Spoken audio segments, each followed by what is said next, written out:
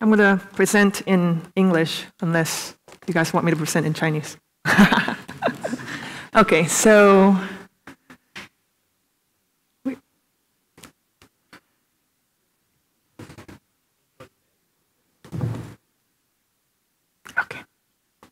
So I'm going to spend a little briefly to talk about the power of the makers community, especially why it is so crucial here in Barcelona. So we've seen this, almost every day in the news. There's 26% of unemployment in adults today in Spain. But what's even more alarming is that there's 55% of unemployment among youth. We're talking about 1 every 2 young adults coming out of the universities have no jobs. We have talked a lot throughout the conference about where we came from and our current system and the repercussions of the Industrial Revolution. So I'm not going to bore you in that, but I wanted to bring up those keywords that we have talked about, which is standardization and mass production. And we have noticed that these kind of systems have spilled over in our workspaces and in our classrooms. And what we are doing is actually standardizing employees, and we're also mass educating our children.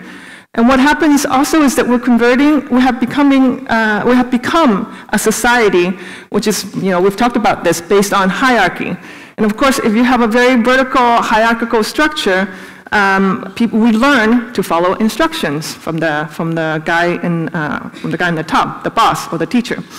We have also learned to simply rely on other people. We kind of lost this capacity of doing things our own. We've also become kind of fixated on perfections, so failure become unacceptable. And the last thing is that we were so ingrained with this sort of perfection in life that, we have to go to school, get good grades so that we can go to university, a good university, get good grades so that you can get a good job, buy a house, buy a car, get 2.4 kids. But we've just seen the statistics. It's not working, and it's, 1 every 2 young adults is still jobless. So what we're trying to do is, at MOB, Makers of Barcelona, what we're trying to do is break some of these kind of limitations that we're facing today. So who are we? We're MOB, Makers of Barcelona. We were founded about a year and a half ago, and we're 1,000 square meters of what we call a mental gym. And we are a community of creative geeks, which includes those artists, designers, innovative hipsters, those hackers and inventors, and those that are business savvy, the startups and entrepreneurs. But there's a common interest among all 3 groups. We're all makers. We've kind of taken the definition of what a maker is and kind of, broaden it and include any person that is self-sufficient, passionately driven, fully capable, and highly motivated. Until now, makers have always been sort of, defined as someone who makes things that are very tangible. And we really believe that a maker is anyone that, someone that can make things happen for themselves, whether it's tangible or virtual. So this is our space. This is our space. And what we do is we share resources and knowledge. We also provide an environment that we try to foster collaboration. And we recently also began our collaboration and fully supportive of our partners, which is an independently run makerspace, which is housed inside of MOB. And as far as we know, it's the first and the only nonprofit community-run makerspace in Barcelona. And these guys right here are making a remote vision helmet for the Maker Fair. We had this last weekend on the 26th of June. It's the first mini Maker Fair in Barcelona. In fact, it's the first in Catalonia, it's the first in Spain. It's the first actually in the Iberian Peninsula. So we're really proud of that. For those who doesn't know what the event is, the Maker Fair is a 1 to 2 day festival where we get together, all the makers, we build, play, hack, craft, and make. And people came from all over Barcelona as well as all over Spain to participate. Children and adults alike. And we had makers actually traveled all over from Italy and even from Japan to participate in the event. And there's one thing that we have learned that day, which is very important for us. The makers community in Barcelona is actually without any age limit. There's no minimum skills requirement. There's no gender gap. There's no any cultural or class differences. We all kind of came together, and all we wanted to do was make and to share. And the turnout was extraordinary. In total, we were 8 organizers, 10 volunteers, 30 makers that presented their projects, and over 2,500 visitors that came and visited us that day. So we're very happy with the outcome.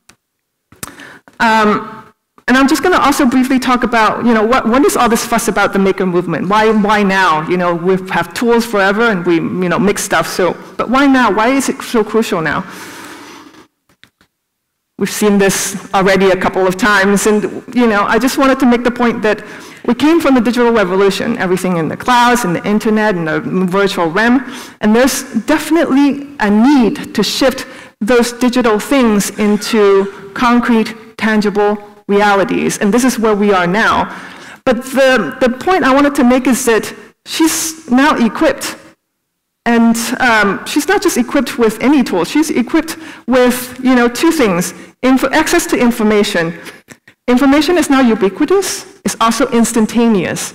We can find every single kind of tutorial we can think of online. And like the one Hannah shared with us earlier today, I can't wait to get my hands on and make some of that Massage Me jacket.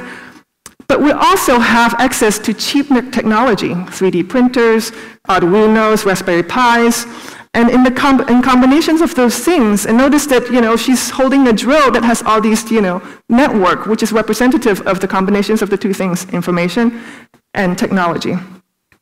And there's also no coincidence that there's a badge that says if you can think it, you can build it, because now we are equipped. Have you guys ever seen, a kid running to his or her parents, saying, "Mommy, Mommy, Mommy, have you seen what I've made?" And you see this little sparkle in their eyes and the magic in their eyes. Now, when was the last time we've seen an employee, let's say, running to his boss, saying, "Boss, boss, boss, have you seen this report that I have made?" So we've kind of somehow lost that magic or that initiative of wanting to make things. But in Barcelona, we've noticed that there's a definite interest through the Maker Fair and through our makerspace that there's this push for the maker movement. But doing it by yourself is not enough. The community. We've noticed that, just a little quick story. The other day, don't judge me in any way, but I watched this documentary called Happy. It's actually really very good. But there's one thing that I learned. I got this quote from the documentary, and it says, "Social bonding, social interactions, and corporations is programmed to be intrinsically rewarding to human." So there's actually a physiological need for us to be interactive with other people. The guy that has the Skype ID that's called Macho Man 244, he's actually desperately in need to connect to people in the real world. Another anecdote, which is that I read in the Scientific America, they were doing this experiment in the 90s, And there was this monkey, and this monkey had all these electrodes poking in his head. And in the screen, the scientist wanted to see how he uses a tool. So he was given a nut and a little tool to open the nut. And registered in the computer screen is the movement of his activity. And then up in the same room, an assistant walked in, and the monkey dropped the nut. And now he's simply observing the assistant who just walked in. Now the assistant picked up this nut, and he started cracking at it. And lo and behold, what is registered in the computer is as if the monkey, simply by observing, has the same brain activity as if he was cracking the nut himself. This is what they discovered called the mirror neurons, and for me, that is like astonishing, because this is what we've been trying to work as a community of makers, that if you make something simply because you're in the same space, that is impacting your physiological, brain activities. That's, for us, that's pretty profound. So we've kind of narrowed down to 4 types of people. For us, there's the non-maker and the non-collaborative people. Well, that's not very interesting, right? So we're going to skip that person. There's the maker, but the non-collaborative person. This person must be a genius to be able to succeed what he does, because he doesn't want to really collaborate, but he's really good at what he does. And then, most of us are actually in this category. We're non-makers, but we're collaborative. And we're non-makers not because we're not able to be makers. We're non-makers because education and our society taught us to be not makers. And our goal is really to all become makers and to be collaborative. And so the idea is to form collaborative communities of makers that make things happen together. I found this poster, which is the Maker Manifesto from the Maker Faire of Africa. And I love this poster because this is kind of sum up of everything that we've talked about. If you looked at the above sort of quote, it says, if you want something you've never had, then you've got to do something you've never done, which is so true. And I also wanted to pinpoint 4 points of the manifesto. Number 1, that we will wait for no one. Number 3, we will see challenges as opportunities. Number 7, we will share what we make and help each other make what we share. And the last but not least, we will remake Africa with our own hands. So my question is, so can't we do that for Barcelona?